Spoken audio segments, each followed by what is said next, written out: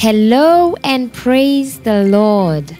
How are you doing? We're doing fine. This is another wonderful Wednesday that the Lord has made, that we should rejoice and be glad in it. I believe that our viewers and our listeners, you have been doing well for the past 1 week.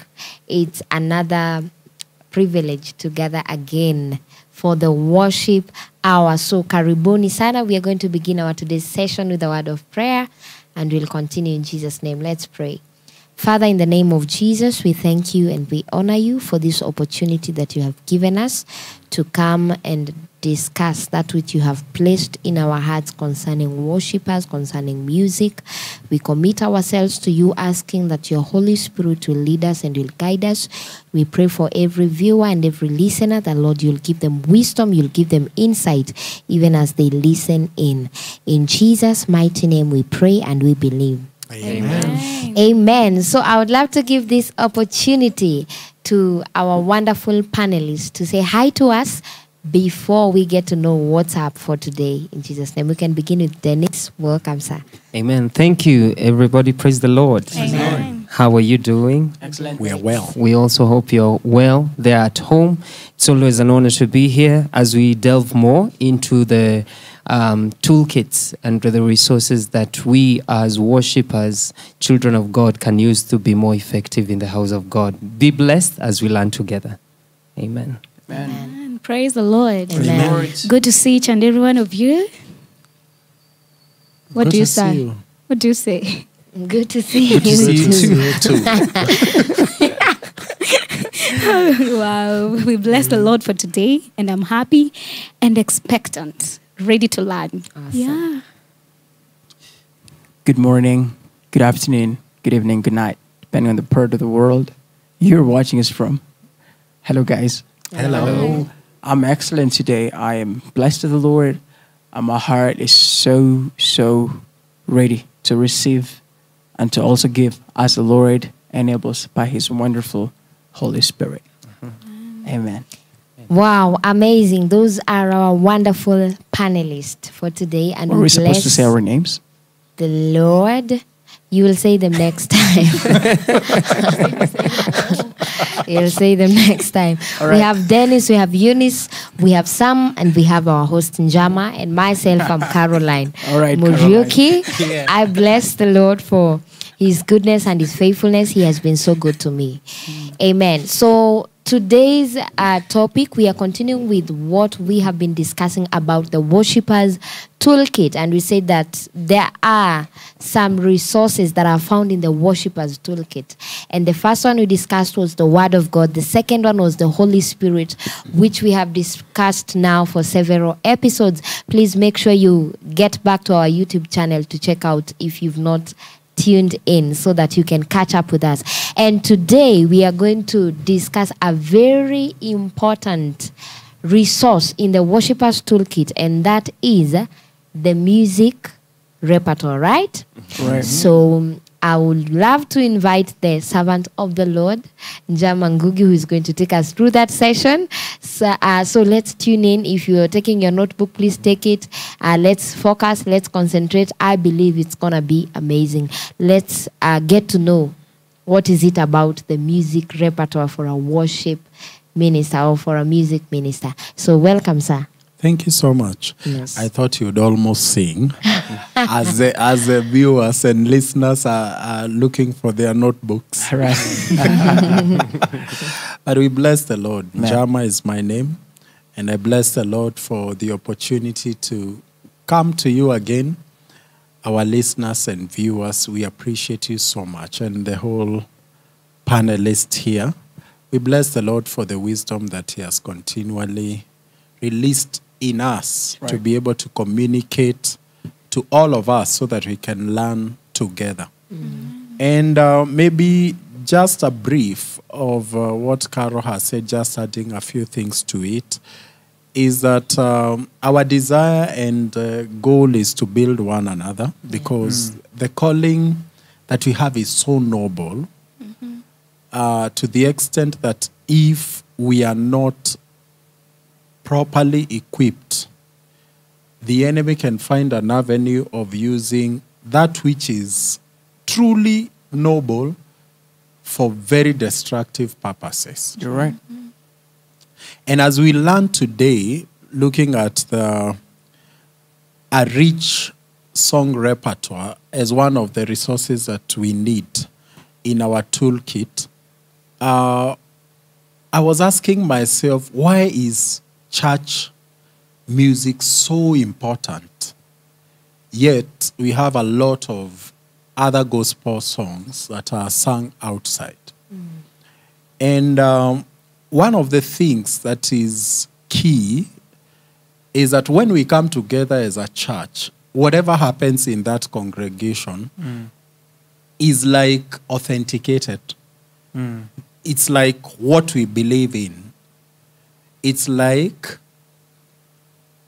the real thing. Right. You know, you can hear many things out there, but what authenticates something is a place of authority where it is done. And the church has that authority where the body of believers are gathering. So whatever we agree, you remember that verse that says, whatever you agree on earth to bind, it shall be bound in heaven. And whatever you loose on earth, it shall be loosed in heaven. Right. So if we allow anything to come and be adopted in the church, be it a teaching through preaching, be it a song through singing, or any other thing that we allow, a dance, then we have qualified that to be part of what is right. And you cannot, like, later tell the congregants, this is wrong. Because you've already sanctified and given legality to whatever happened during the church service. Right. And that is why, in as much as there are so many songs that are out there, current and old, we must be careful on how we choose them. And we have addressed this matter in the past, but want to look at it.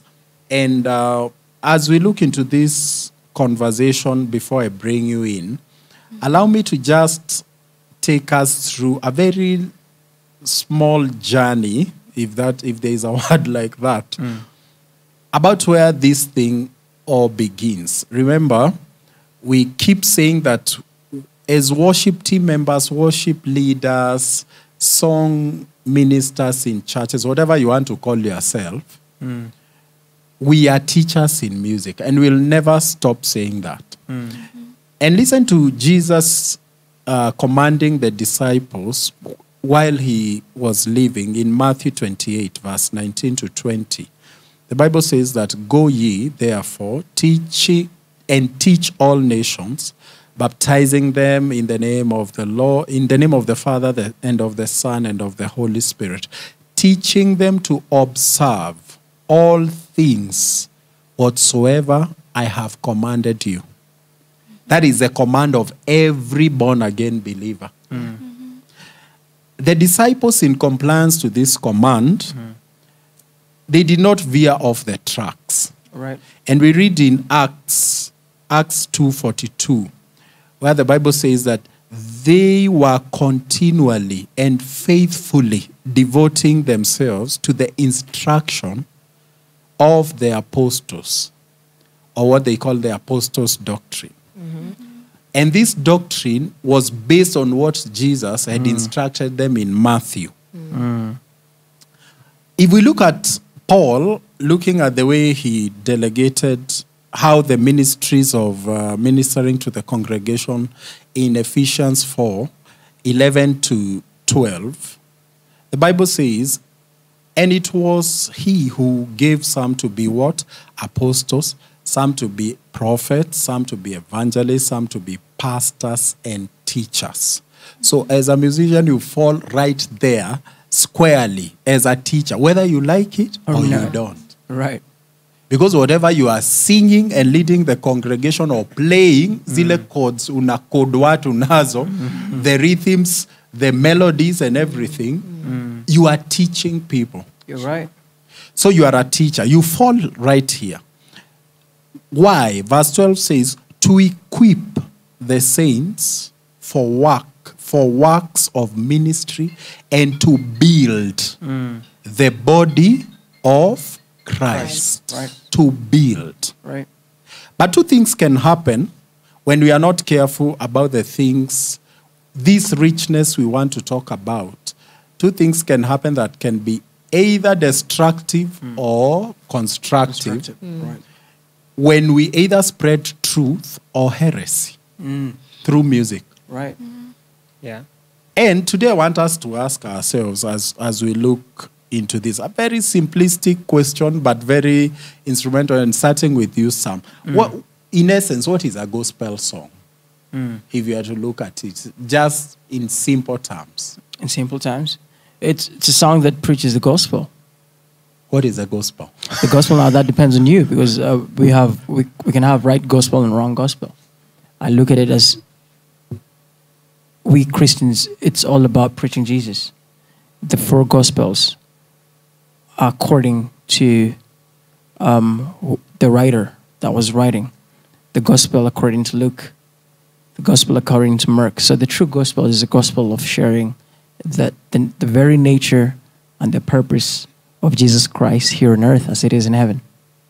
Now, Eunice, just carrying it over, should we then just be singing the words in those gospels that Sam is talking about? Matthew, Mark, Luke, and John. Should we just be singing those words from paper to song to make it gospel? Oh, wow. Should we jam? Wow, that's a good question. Should we just sing what is written on it? Okay. You know, I'm just asking myself, I love the question that you ask, Sam, what is the gospel? And people have different definitions, and it is well we choose to honor their definitions. But I would say, because the Bible has instructed us, the only thing that directs us is the word of God. And we already tackled that everything we should sing is the word, because that's what aligns us. And as musicians, not as musicians, as worship ministers or whatever title, whatever we are singing, we intend to build one another. That's what we said. We intend to build one another. And this building, we are not building out of what we think. We are not building out of anything else. The person who is helping us build, it is Christ. In fact, it is him building through us. So we should sing, okay, not word by word, but as you see, Christ says that he's the one building the church, not us. So we should sing that, and it is Christ who should help us navigate of how to do it, because we want him to build the church through us. We want to build, we don't have the ability to build the church. It is the one in us who has the ability to build the church. So he is the one to help us use these words in the gospel to build one another. Mm-hmm. Yeah. Adding to that, allow me to add a Bible verse in the book of Mark, chapter number 1, verses 14. And it says, after John was put into prison, Jesus came preaching the gospel of the kingdom of God. That is the gospel we're preaching. The gospel of the kingdom of God. Mark 1:14. Mm-hmm. Yeah, because Carol, in your own understanding, as Sam has again expounded what Eunice has said, it is easier for us to just assume that everyone knows what gospel is all about. In your own understanding, what is this gospel we are talking about? And then how does it end up becoming a song?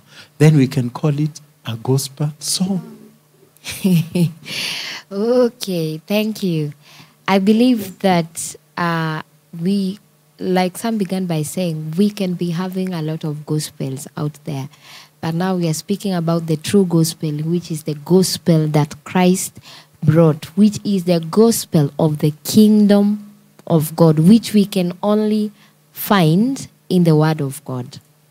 So I believe in our singing, everything that we sing should be in line with the gospel, that is, should be in line with what is written in the Word. If we want to sing true gospel and the real gospel and the original gospel, not necessarily word by word from the scripture, but it simply means whoever is singing, when they are composing their songs, they really need to have the understanding of what the word says, so that whatever they'll be saying, whatever concepts they'll be putting out there, it will not be controversial to what the word of God stands for. Yeah, because I'm wondering, Kim, you know, the devil knows the word, and he did not go to Jesus just once. Actually, he began knowing the word before Jesus came into the picture when he tempted Eve, quoting the word. So people can use the word, and people have used the word. So gospel song, according to you, what does it mean? Thank you. Let me start by saying that it is very important for me to echo what you have just said, that people can just speak and assume they are actually singing the gospel when actually they are contradicting or fighting the same gospel unawares.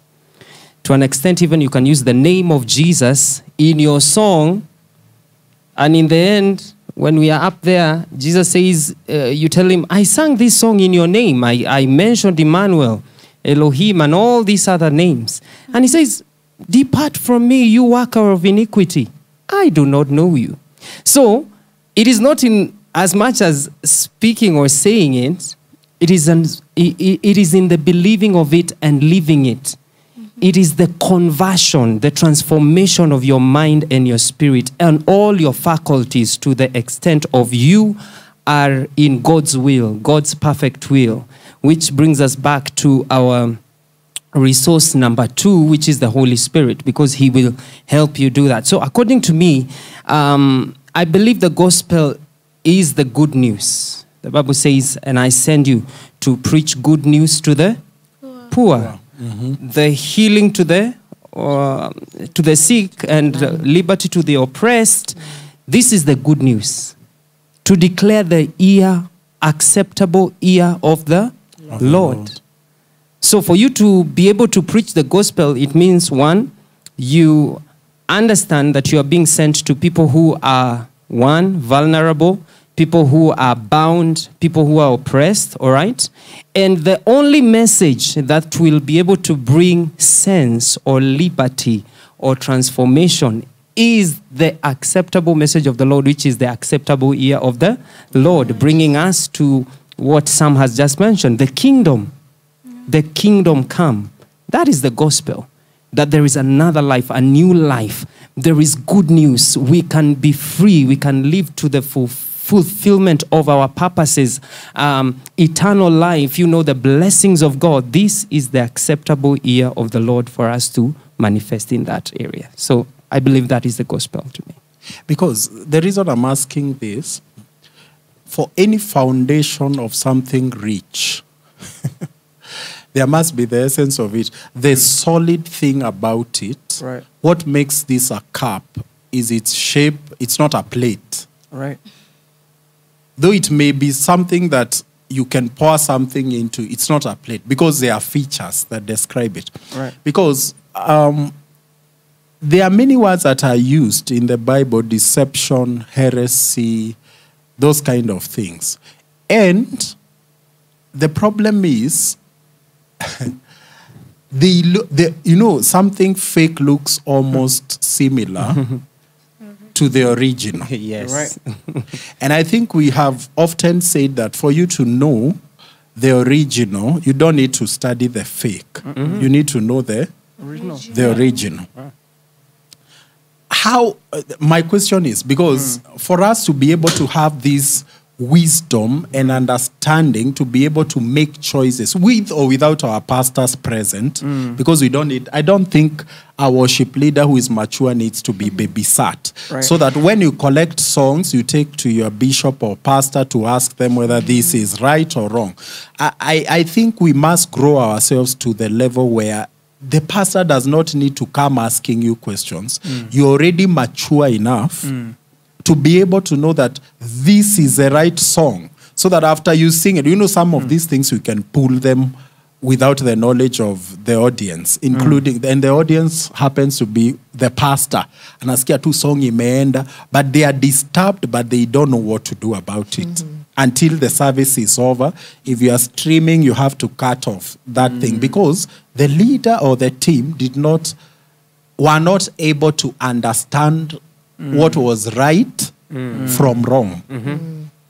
So the reason I'm asking this is, sometimes something deceptive looks like the truth. Because you can throw in Jesus there, you can throw in some sweet words, philosophies of men inside. And actually, if you study the letters of Paul, there are places where he's arguing for the gospel because of how some people had adopted other things. One of it is Galatians, where we see even him calling them foolish and asking them who beseeched them. And what they were believing was not very far from the truth, because the gospel came through the Judaism, culture, and religion. So they were like, everyone wanted to be justified. Sam, I'm coming back to you, Yes, sir. so that we take this from where we are after we lay this good foundation. And I appreciate every observation that we need. For a person, hii ni mara yake ya kwanza, they've never had something like the gospel, because it is normally used. Good news. What are we saying? What is the basis of it? What forms that story? Because, I mean, look, imagining you are watching a bulletin, there are news you are expecting. So what is this? I think Kim has talked about it, but in simple terms for a person that may not be deep. Allow me to go back to what Dennis said, and we're going to read that Bible verse. Dennis, where is that Bible verse? Luke, I think, chapter 4, verse. Yes, Luke 4. Let's read that Bible verse. I'm going to narrate it in two ways, and let's start from there, please.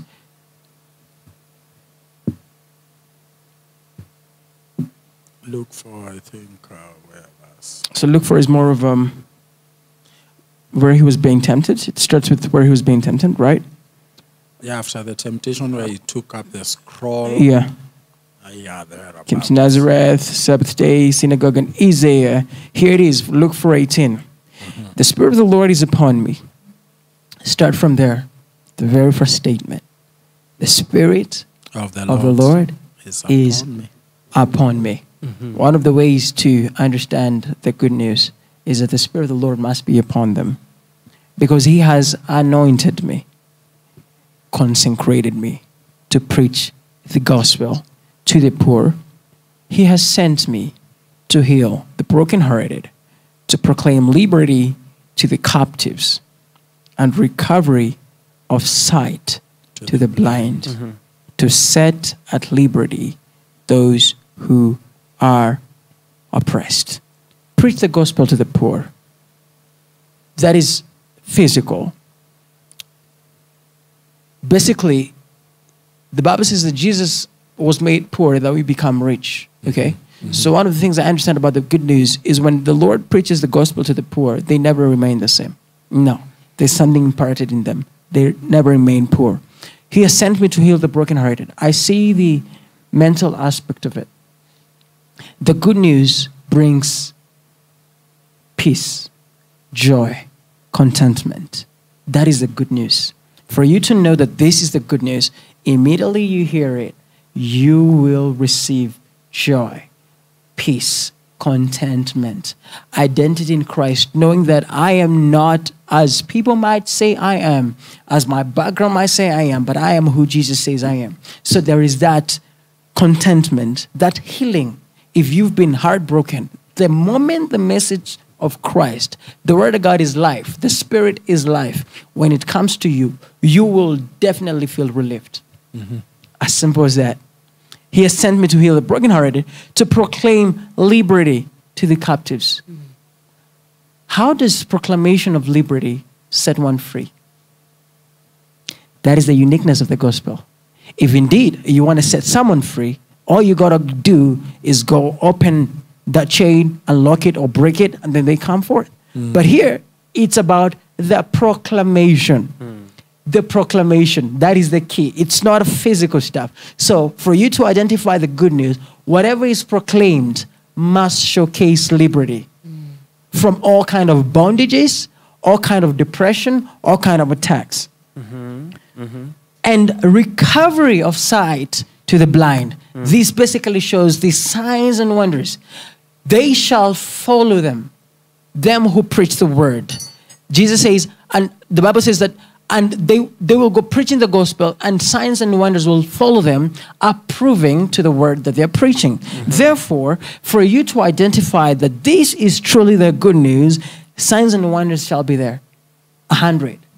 And to set the liberty to those who are oppressed. This is repeated again. It's liberty to them who are oppressed, them who are downcasted. And in addition to that, as we initially started by saying, the book of Mark chapter number 1, verses 18, that the kingdom of God, what was he saying? I'm losing my line of thought. Mark 1, what did we say about it? Guys, remind me. Mark 1:18. Let's check it out. I'm trying to recall. Let's go back there real quick. Mark 1:18. There's a trail of thought that I would love us to... Was it Mark 1:18? No, it wasn't Mark 1:18. The one that we were talking about, Jesus... the kingdom. Preaching the kingdom, yes.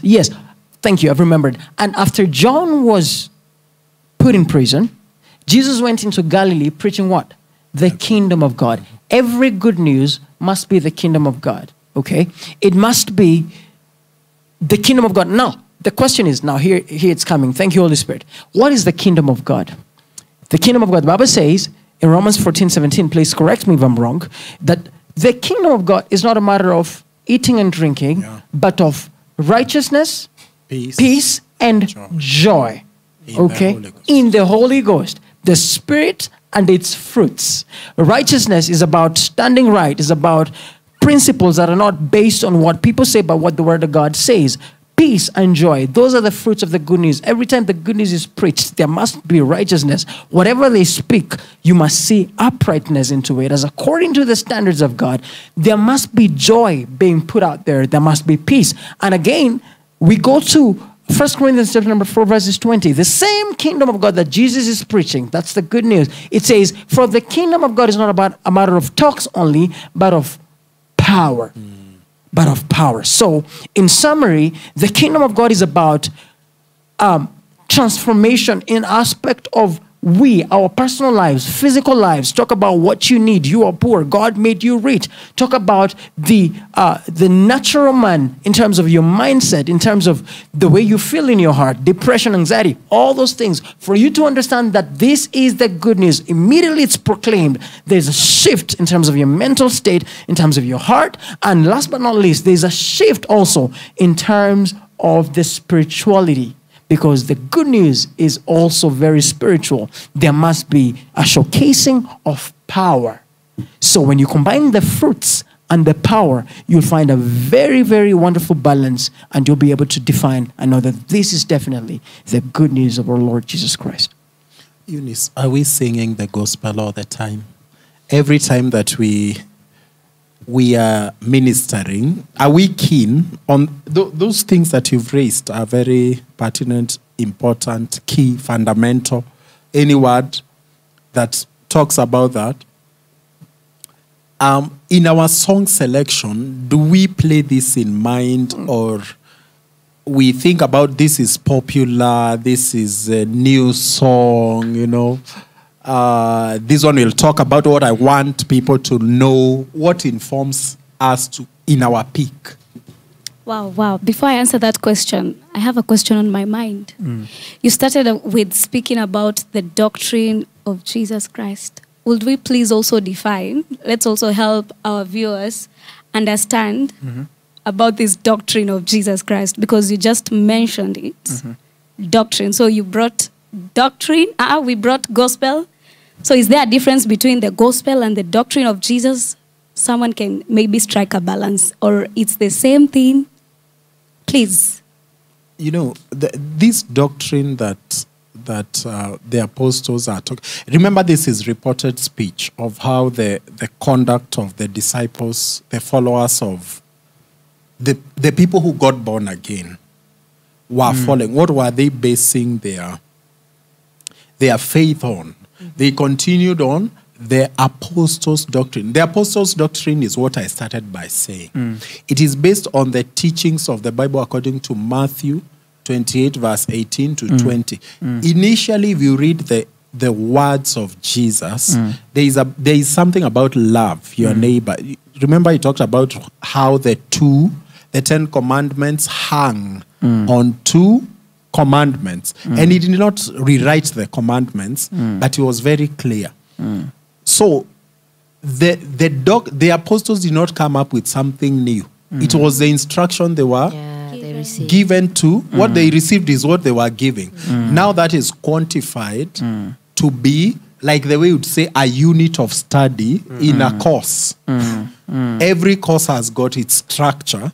So their basis of teaching, if you look at the book of Acts, after they were baptized in the Holy Spirit, you will see, if you read the whole chapter, you'll see the outline before we get to the summary of verse 42. How Peter brings an argument to the listeners who thought that they were drunk in the morning. Right. He brings out of how Jesus came as a Lamb of God, the way he was given to his own. They refused, they rejected him, they killed him on the cross and all that. Right.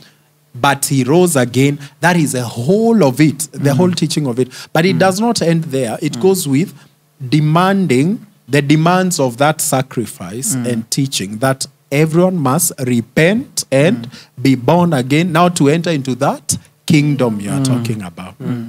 Allow me to add something on that also. The apostolic doctrine entails the messianic, Messianic. the messiahship. That's what I want to say, of Jesus Christ, the Anointed One. It talks about crucifixion, death, resurrection of Jesus Christ. This is exactly what the apostles were teaching. It talks about also the second coming of Jesus Christ. All right? And last but not least, it talks about fellowship with one another, the brethren. So basically, there might be more, but this is a small thing that I've been able to collect. They talk about the initial reason as to why God created human and why he brought them on earth, and then they fell. Please, have time, go read what Stephen was sharing. Immediately he was arrested after they blamed him of doing a lot of stuff. He's literally talking from the times of Abraham, if not Moses. And he comes to the very purpose of Jesus coming on earth and dying on the cross for our sins. And in addition to that, the apostolic doctrine entailed the aspect of the breaking of bread. Allow me to finish with saying this. Acts chapter number 2, verses 42. And they continued steadfastly in the apostles' doctrine. That's a learning of who Jesus is and sharing that which Jesus wanted to share. The continuity of Jesus' ministry.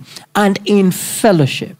The oneness, the togetherness. Jesus says, above all things, love stands. It never fails. Pay all other debts, but the debt of love will never fail. Fellowship and breaking of bread, the fellowship, and in prayers. And before Eunice, you come in, that breaking of bread is symbolic of what Sam has talked about, the second coming, because Jesus instructed us to have that Holy Communion, the breaking of bread until he comes. It is a continuous process that reminds us of his second coming. And if you want to really, I know we come from different denominations. If you want a summary of the Apostles' doctrine, read the Apostles' Creed. It gives you the summary of what it's all about. Wow. Hope we've answered your question. Yeah, because it's really good to understand when we are saying the doctrine of Jesus Christ. What are we saying? Because this world we are living, there are a lot of doctrines. So if you don't know the correct doctrine. Thank you for that question. Yeah. If you don't know the correct doctrine, you will end up grasping some other things, thinking that that's the truth. But unfortunately, that's not the truth. Right. Remember what you said? If you want to know something that isn't legit, first know the legit. Then when something that is not legit comes, you'll be like, no. So I pray that God helps us understand It's actually, let's give ourselves to God so that he can educate our spirits and we can be learned spirits. We understand the doctrine of Jesus Christ. Because if we don't understand, there are a lot of doctrines, a lot. So back to the question you had asked me. The question was, in this era we are living, at the different churches we have, singing the gospel. Now, on that question, I cannot say yes or no, because we all come from different churches, even the way we are seated. And now how do I put this? I don't want to say we sing according to the way we understand, but I believe every church, we all have different, now how do I even put this? I'm trying to be like, okay, I can't say that we are all singing the doctrine of Jesus, because the question is, how do you understand the doctrine of Jesus? Because we all have different understandings, and we have all given ourselves to the word in different measures. Right. So I would say that I don't want to say that I want to assume there are churches that sing the gospels and there are churches that don't yet sing. The question is, how do you understand the gospel? Because we all understand the gospel differently. And that's one thing that we all have to appreciate. Different churches understand the gospel differently. And how I pray we just invest time and study the gospels. But that's a challenge. We really need to study the gospel so that we can understand this gospel that we are singing. Because there is a fault. I'm like, do we really know the truth? Because if we know what the gospel is, singing the gospel will not be a problem. But if we do not know what the gospel is, singing the gospel will be a problem. Because, see, if I only know the gospel according to what I've been taught, I've not read it myself. Like, I depend on someone to teach me the gospel, that's what I'll sing. Exactly. But if I take it a notch higher and study the gospel from myself, that's what I'll sing. The reason I'm asking these questions is, Carol, this thing is very serious. And we better know that we are not performers in church. We are teachers. What we bring in, we'll either build, as I started by saying, or destroy. And what did Jesus say? Worse will be this person who teaches these young ones the wrong things. They would rather a milling stone, be put around their necks and be sunk. Now imagine, Caro, a milling stone. And these milling stones were not something light. The one Samson was pushing, basically. If you read the story of Samson, after his eyes were gouged out. So why are we saying this? Because ignorance is not defense anywhere. Not in the natural or supernatural world. What you don't know sometimes can hurt you. You're right. You're right. Amakaro, that is too deep. Because I'm thinking, if you don't know there is gravity and we keep saying this, then you jump from a rooftop and you don't know the rules of aerodynamics and all those kind of things. Will you fly? No, you won't. The gravity will not have mercy on you because you didn't know. Why are we saying what we are saying?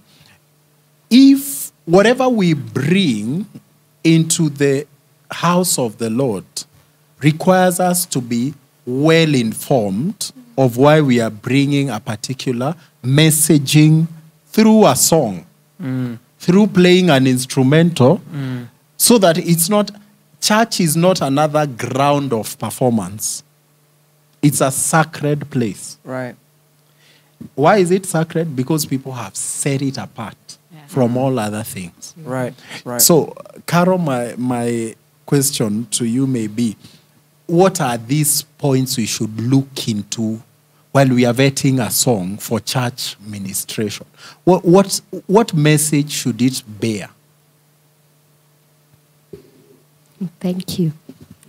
It's a good question. You have reminded me of a scenario when we were in primary school that a teacher taught us Swahili shairi. And it was very good Swahili. Si like Swahili yenye tunajua words zingine. And it was very nice. And you know, as kids, you are excited reciting the shairi. And we went and recited the shairi. And later the head teacher was like, who taught you that shairi? It's teacher so-and-so. So that shairi, it had a wrong message.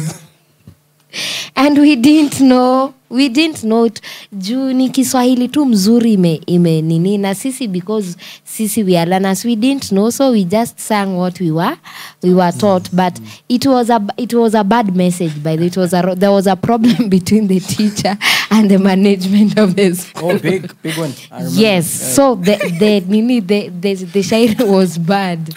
It was bad, and we said it so well because we didn't know. In front of the whole school. Yeah, in front of the whole school. Confident. And we didn't know. So maybe this is what most of us are doing, because we are singing things that we do not know. But now we are worship leaders. We are believers. We are grown-ups. We are not kids. You have to be very much aware of what you are singing. Right. You have to be very much conscious of what you are telling these people. Right. And on that same note, this could be my question, even as you are picking up those songs. What do you understand about those songs? Ni sawa, it's okay, it's trending. You yourself, personally, leave alone your church and your doctrine and all that. You yourself as a worship leader, you have seen this song, you have picked it up. What do you understand? Is it a message that you love to pass to other people? I am basing it on the scriptures, on the word of God, on the truth. Does it have any traits of anything to do with the truth of the word of God? Because you will only teach what you understand. Yeah. You will not teach what you do not understand, because it will not make sense. You know, what happens to teachers before they go and teach? They are first trained. So that when they go and teach and learners will be asking questions, they will be in a position, because they understand what they are doing, they'll be in a position to answer any question, even whatever they were not prepared for, because they already have the knowledge. So even as you are selecting that song, have you taken your time to sit, listen? It's okay, it's trending and everyone else is singing it. Have you listened to it? Do you understand what it means? What message is it carrying? Would you love to pass that message to your to the audience or to your church members? Those are things that you're supposed to look at. And another thing, how is this song resonating with your spirit? Is it resonating with your spirit? If it is not, just leave it, let it trend, let those who are singing sing. Because if you don't remember, our singing, since it's not performance, it's a spiritual activity. We are offering it as a sacrifice unto the Lord. So if it has not synchronized with your spirit, let it be. If you're not going to sing spirit, let it be, because it's a spiritual activity. Everyone else, there is a lot of singing that is happening outside there. Let those who are singing, cannot let them sing. We have more than enough people who are singing out there. So if you're a worshiper, you're ministering to the people of God. You're ministering on the altar of God, this sacred place that has been set apart. So if it's not going to align with your spirit, if it's not going to align with the word of God, if you are not going to understand what this song means, leave it. Don't pick it. Thank you. I love the calmness of that. It's a soft rebuke, and that one calls for a Selah moment for you to ponder and to think, because the things we are talking about here are very serious and critical. And coming to something that I've just remembered, something that Eunice said. You know, we are one body with one spirit, according to Ephesians chapter 4. Mm-hmm. We come from different denominations, but we are one body, the body of Jesus Christ. Jesus Christ is not coming for our denominations, by the way, in as much as they are good for administration and order. You're right. But the body of Christ, as Carol, you've put it very well, because the Spirit of God that we have in our hearts is one. I don't have a different spirit from my fellow believer if I'm born again. Yeah. It is one spirit. Yes. One spirit. And that thing you've brought about, that our spirits should be alive. And Dennis, I want you to address this, because should really, I'm thinking, except maybe unless we are dealing with cultic things. You know, there are those cults that have built themselves, and we don't want to address ourselves to that. We are talking about worship in church, the church of Jesus Christ, as we have well put it. And I'm looking at why the difference. Why shouldn't I be able to come and commune in your church? Or shouldn't you be able to just come and be able to commune in my church? And I have spiritual benefits. If, and I'm putting an if with bold and underlined and capital, if we are governed by the same spirit, unless we are picking things from different pools.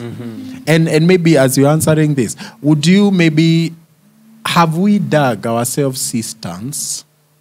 Najua, we have assistant of my church. Yani kale kapond. Kanatoaga maji fulani. You know, maji. If we dig water from Nairobi and another one digs it from another town, sometimes it may not have the same pH and everything. Yeah. True. So is it that what we are doing, or are we drinking from the same pool?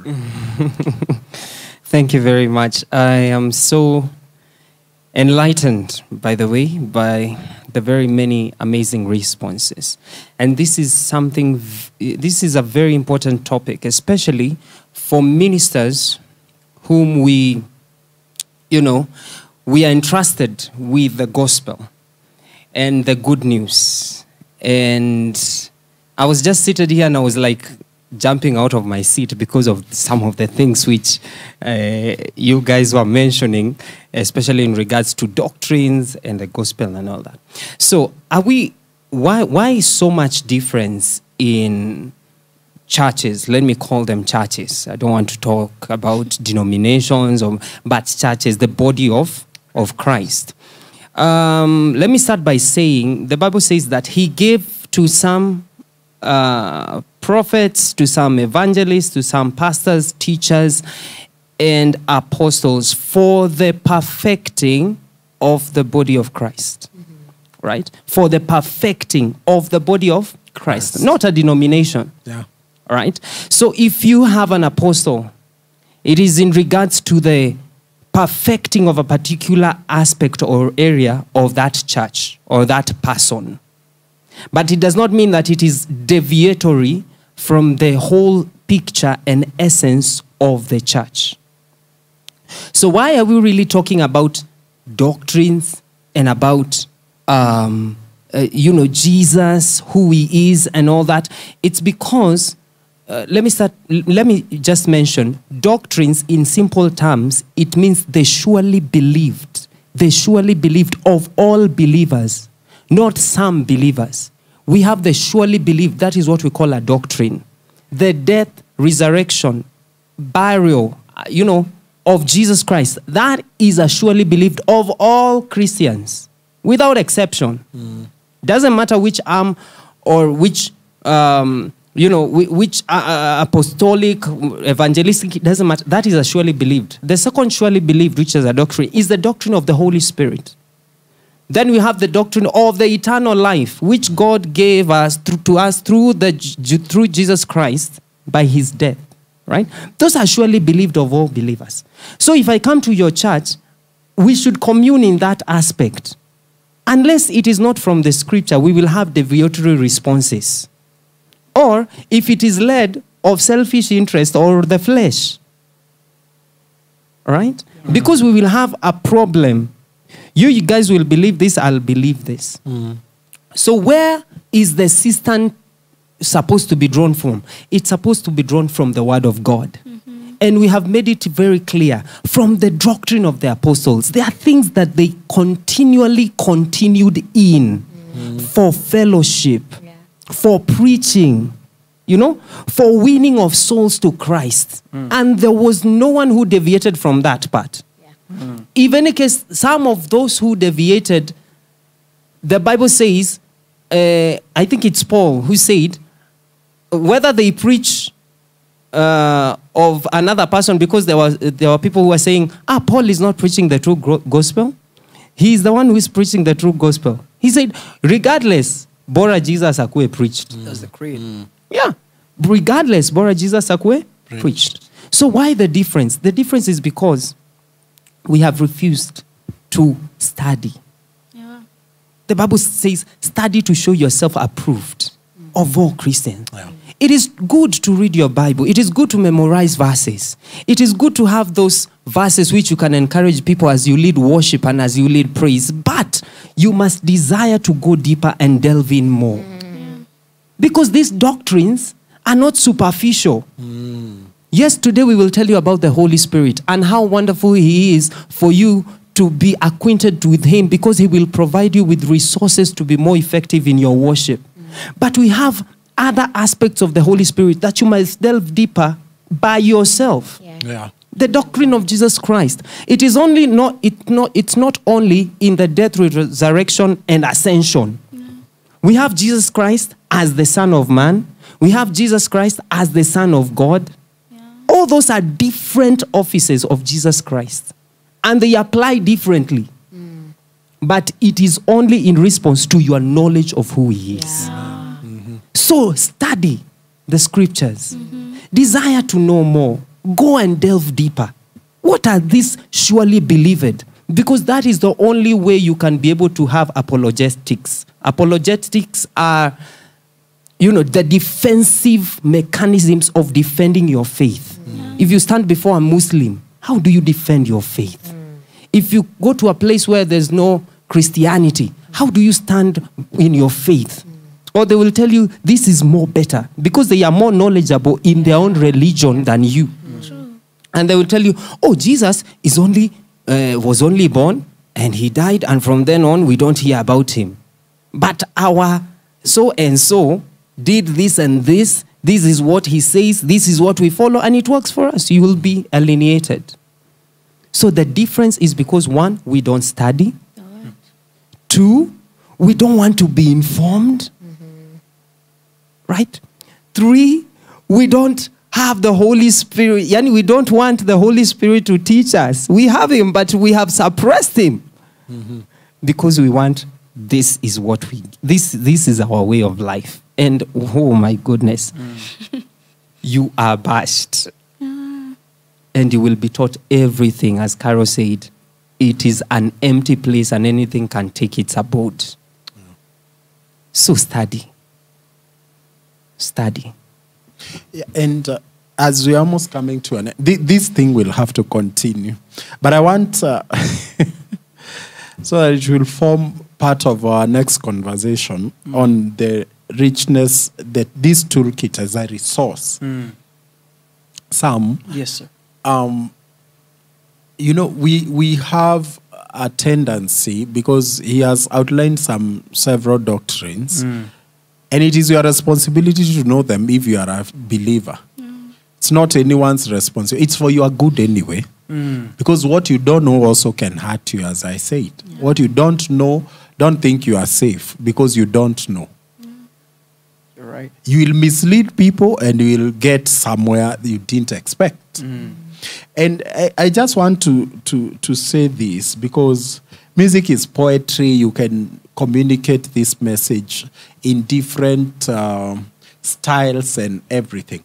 But for me, I'm concerned about the holistic presentation, because if you are to look at, and I'm putting you to task, and every one of us has, before we turn the meeting back to Carol, if you are to look at, you've had an opportunity to lead worship in your church, or if you are not the one who's been on duty for the last 1 or 2, 3 months, you have participated in congregational music and everything. How often do you cover every part of the entire gospel? Or are we only caught up on how we'll be rich, tutabarikiwa, our enemies will be defeated, and the devil is under our feet? Are we concerned about that we are going somewhere? Jesus is coming again.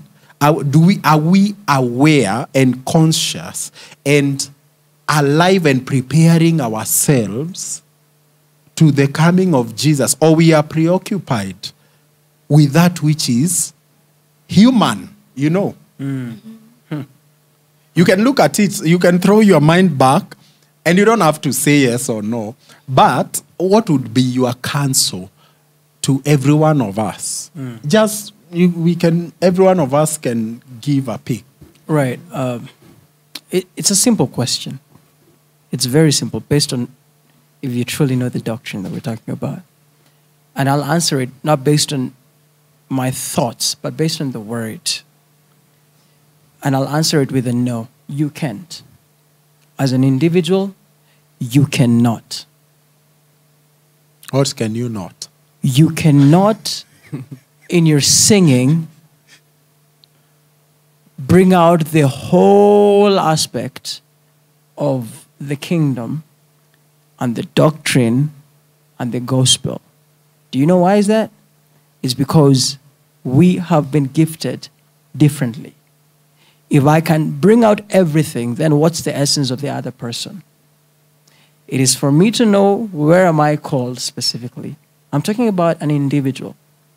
Where am I called specifically? And I will excellently admonish that. If I do my part, you do your part, you do your part, now that's the body of Christ. I cannot be everything. I cannot preach the whole gospel by myself in music. I can't. I cannot be, or else I'll find myself stumbling. Do you know why? Because as according to the word, I have something specifically that I'm supposed to bring out, even in my singing. You think about if everybody sang the same thing the same way. Leave alone teaching and preaching as in the way we know the preaching today.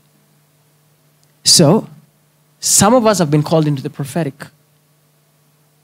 So if I go preaching about anxiety in the heart with songs, I'll be confused. I'll be like, what's going on? People will be like, are you okay? I'm serious. Some of us have been called to cover, like weight. Mm-hmm. So spiritual ascension. There are people who are called into that. And then we are not called into it. And this is where the division of the body of Christ is coming at. Just because you don't understand the realm doesn't mean it's wrong. Because you're not called into it. No, what are you called into it? What is the other person called into? If I'm called into ministering through the strings, that person who is saying, let me not say they're not called because they're not playing an instrument. All right, just to make it simple, okay? Because if we go deeper into this, I think that's what we need to do next time. It might take us longer. Yeah, because the reason I'm asking you that, and the reason why we need to inform our congregation is because you could be the only teacher of music this person will ever have. Mm-hmm. In this sense, this person could only be getting a particular concept of the whole gospel through that platform. Come again, please. But you are only focused, say, on mental health. But this person, to develop the person holistically as a worship team, or that is why our worship team is not based on one person. Right. And we'll expound on this. How do we ensure that the congregation we are tasked to minister to is well fed? We are not feeding on proteins alone, on carbohydrates alone, because we'll have a what do you call that? Malnutrition. Yeah, that one. Congregation that only knows one thing. And we can't assume that our congregation will just watch TV for what we are not feeding them on, because they could fall on the wrong person. Yet, they are under our tutelage, quote unquote, because they fellowship there. So the essence of our not being fully equipped, how will it affect them? Allow me to answer that, sir. It's by identifying the gifts and the enablement of edification of the gifts of the Spirit in the church. We as a team, you might find that basically this church has been called to this kind of grace. In the whole church, and actually this takes us more to even further than the worship team only. Because now here it brings the essence of priesthood. It's the responsibility of the priesthood to teach the word. And from teaching the word, you understand all the dynamics of the word. And through understanding all the dynamics of the word, different departments in a church will execute all those dynamics with the various graces that has been given unto them. I may not be able to sing about hospitality, but there's an usher at the door who might be able to showcase that hospitality until a person's like, whoa, even before the word came by someone standing there, I already received hospitality. Comes to the other departments. So it's about every person identifying, go back to the word, know what the word talks about the church, and then by the help of the Spirit, understand what is it that God wants us to do, and then execute it from different departments. It's actually more than us. So coming to the worship team and the music aspect, also the word will help us understand. When we know it, every worship leader will know what am I supposed to do? How am I supposed to lead according to the vision of the church based on the word. Eunice. Wow, you know what's going on in my mind is we need to go beyond saying things because I heard you say. We need to get beyond borrowing. Like, I read something on a book, so I need to say this. So I had Carol say something, so I'm echoing what I had her saying when she's leading worship. We really need to study the word and know what the word says. Because, I'm telling you the task, we better understand the task that we have as worship ministers. We really better understand our task. Because it's not a shallow task. Because if we keep on borrowing, it's not helping the congregants. So we really need to give ourselves to the ministry of the word. Let's allow the word to minister to us. Let's know what we are saying. Let's not just say anything that comes to our mind, anything that we hear people say. Can you first wait? Whatever you said is good, but I need to get back to the word and back it by the word. Whatever I heard you, it's good. I'm just like, God help me study the word. I really need to study the word of God. And not just study. I just pray that the Spirit of God opens the word that I may get to know it more. Because standing there, I'm just getting another angle and I'm like, we really need to know the word.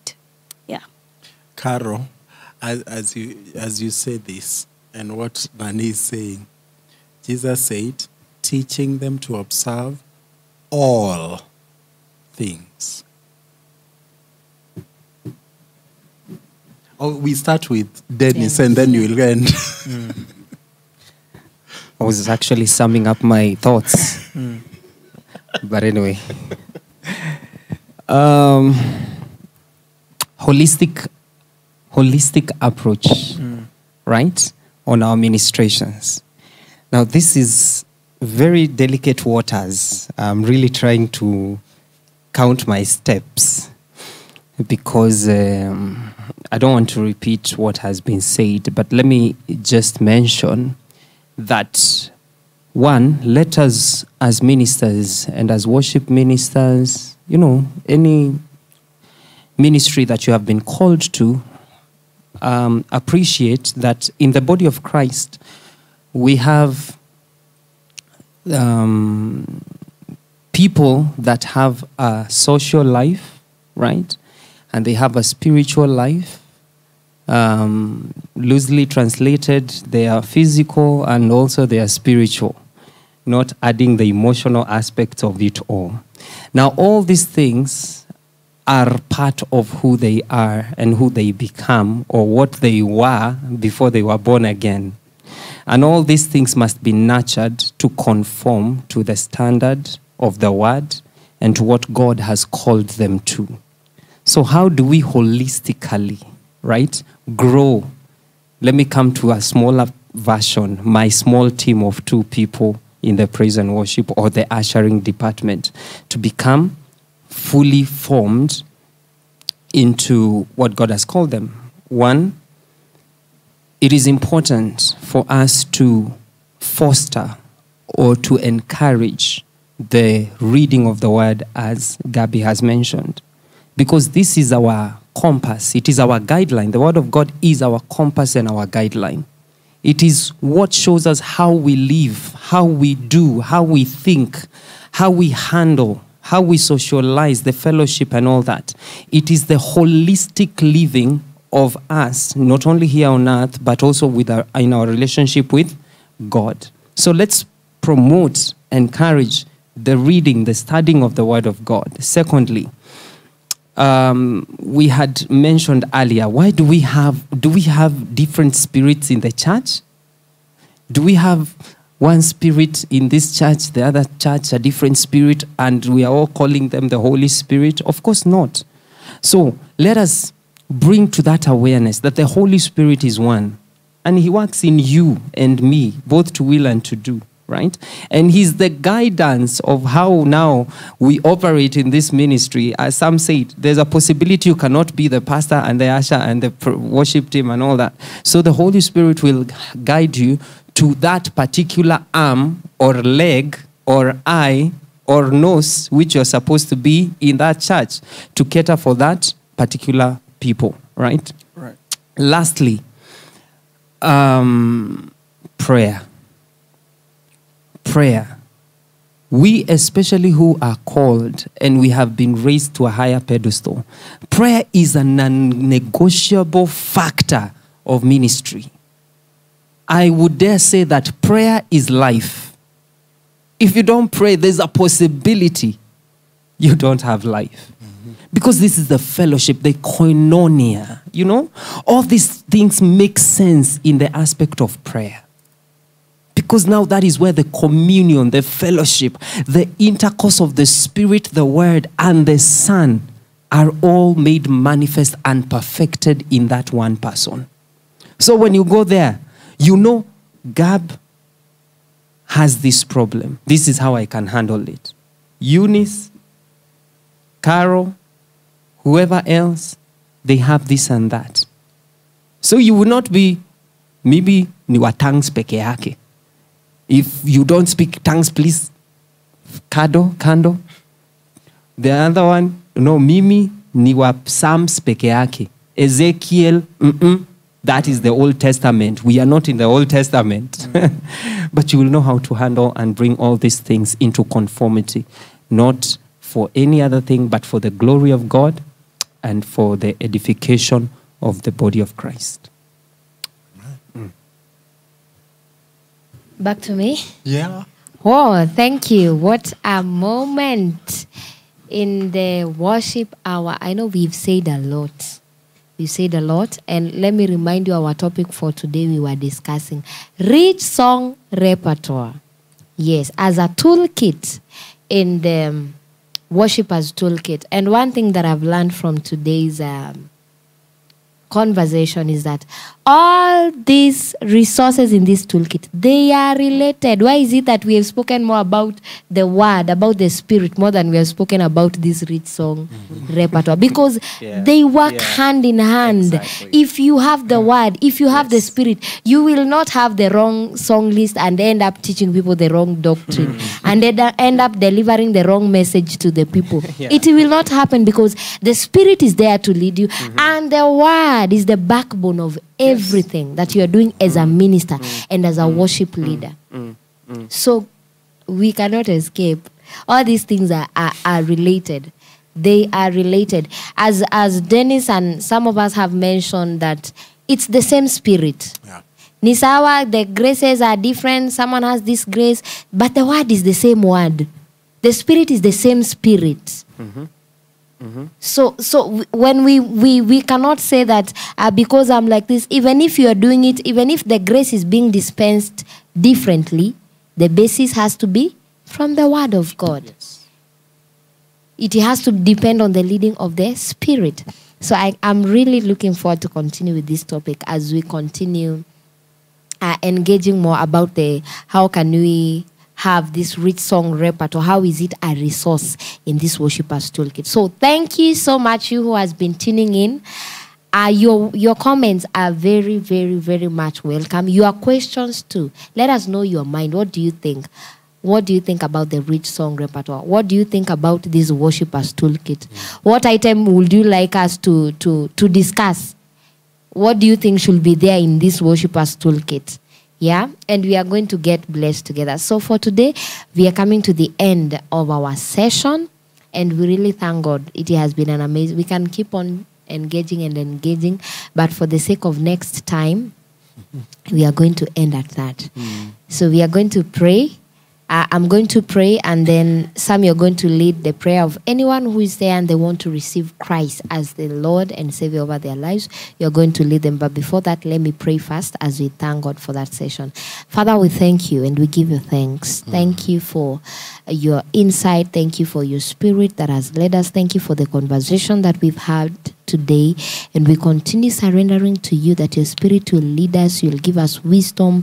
You will give us insight, Lord. We pray for our listeners and our viewers, oh God, that you're going to help each and every worship minister. You're going to build them up in the Word and in the fellowship with the Spirit, so that even the songs they select, the songs they put in their list, Lord, will be in a position to equip, will be in a position to edify the body of Christ. They will not be entertainment songs. We ask for more wisdom. We ask for more leading of your Spirit upon us, oh Lord, and upon each and every one of us who is listening today, in the mighty name of Jesus. We thank you and we commit ourselves to you. Continue building us up, continue molding us, continue lifting us from one level of knowledge to another, all for the glory and for the honor of your name. In Jesus' mighty name we do pray and we give thanks. Amen. Amen. Receiving Jesus Christ is the activation of the adoption to sonship. Receiving Jesus Christ is coming from the worldly view of things to the kingdom view. Living a life as per the will of your Creator, as per the will of your Maker. Please repeat these words after me. I believe in your heart that Jesus is Lord, and that the Spirit of the Lord is your guide from now henceforth. Lord Jesus, Lord Jesus, I acknowledge you're dying on the cross for my sins, you are dying on the cross for my sins, and your resurrection for my living. and your resurrection for my living. Today I believe in my heart, Today I believe in my and I heart, confess with my mouth and I confess with my mouth that Jesus is Lord, that Jesus is Lord, that my life is new. that my life is new. I'm no longer the old, I'm no longer the old. that I've been washed, I've been washed, sanctified, sanctified, and put apart and put apart for the work of God. for the work of God. I am born again. I am born again. In Jesus' name. In Jesus' name. Amen. Amen. Amen. So if you have said that prayer, please let us know from the comment section. You are now born again. Faith comes from hearing the word of God, and by confessing with your mouth, you have become a new creature in Christ Jesus. So get a church, a Christ, a Bible-believing church that you can fellowship and you can grow together. Please let us know that you have given your life to Christ. So thank you so much for tuning in. May you share this conversation, be a blessing to someone, to your family, to your friend, to your worship team, so that we can grow together in Jesus' name. See you next Wednesday, same time, same place. Bye-bye. Bye-bye.